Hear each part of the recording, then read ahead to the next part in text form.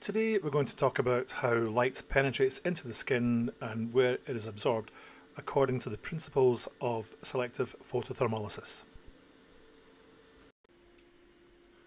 We know that different wavelengths penetrate to different depths in the skin. Red light penetrates the deepest, while yellow penetrates further than green, which penetrates further than blue. This means that we must choose our wavelength according to how deep the target is.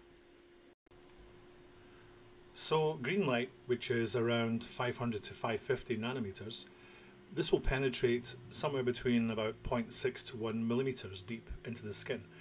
So it can reach the papillary dermis. So only targets in that part of the upper dermis will be treated by green light. If we fire effluence at the skin surface of f0, then by the time it reaches any depth z, the fluence will have dropped significantly. Typically in the skin, the fluence can drop exponentially or greater. So at some depth, the fluence will be perhaps 50% or even less of the value that it was at the surface.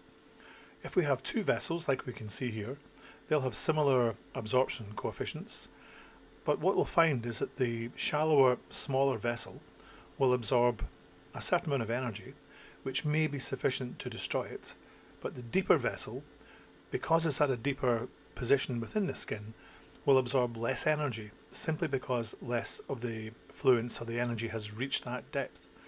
As a consequence, it may well survive this treatment. To get around this issue, we could use a longer wavelength, red or infrared energy. This will penetrate deeper into the skin and therefore transport more energy to a deeper depth. But the problem here is that blood vessels in particular will not absorb much of that energy very strongly, simply because blood just doesn't absorb red light very well. So we might find that you get a deep, large vessel which may absorb some of this red energy, but still not a sufficient amount to destroy the vessel. So in summary, we should choose the wavelength according to the depth of the target. Red is good for deep targets, whereas blue, yellow and green are preferable for superficial targets. But we also must match up the wavelength according to the absorption coefficient of the target. There's no point sending all that energy down there if the target isn't going to absorb very strongly. This presentation essentially discusses the principle of selective photothermolysis. This is the idea where we choose the laser parameters such as wavelength and pulse width and fluence depending on the target, where it is, how deep it is and its absorption characteristics. There are other laser techniques which don't use this principle.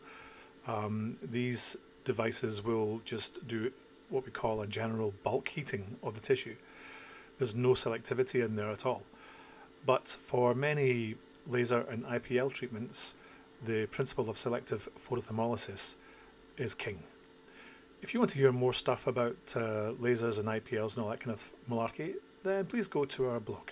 Thanks for listening.